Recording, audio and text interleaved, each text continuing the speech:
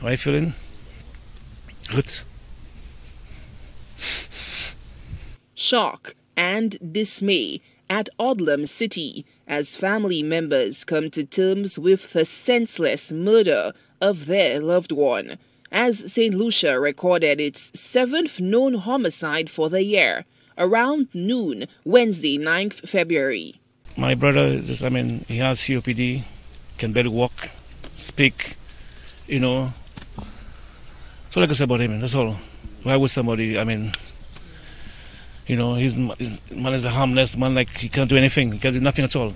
The victim, an elderly man in his early 60s, identified as Wayne Ballhead Lawrence, was gunned down in his own bed. Loved ones are appalled by the vile nature of the slaying, given the victim was stricken with illness, had limited mobility, and posed a threat to no one. It's like you're at your house, just people are shooting you, I don't know, why would they come in his house and in his head? And even you bothered, this man does that,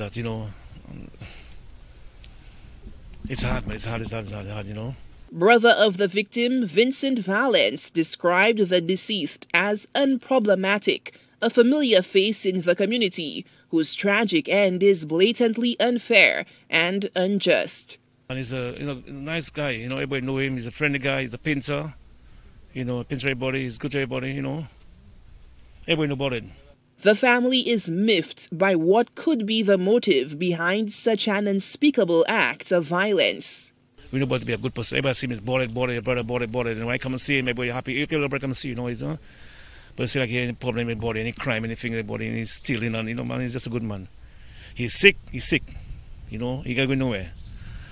So, and he can barely breathe,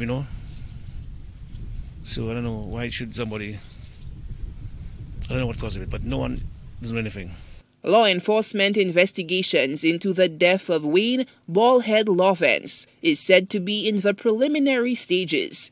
Crime scene investigators were busy gathering forensic evidence as the probe into the unconscionable slaying gets underway, as loved ones and the community writ large hope for answers in this latest murder mystery.